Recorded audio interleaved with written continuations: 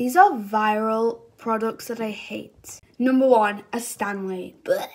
Like,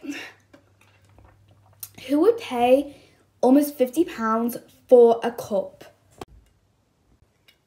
Hate it. It's a waste of your money. Now, this is the big one. Ew, Sol de Janeiro. Like, I know literally better impulse sprays than this. £22 for what? Some stupid body spray that you can't even smell. Again, this is another waste of your money. Do not even get me started with this bubble moisturizer. People only get it for this one stupid pump of a stupid flower. But yeah, again, don't see why people get this trash. Hope you guys enjoyed. Bye. Don't worry, it was all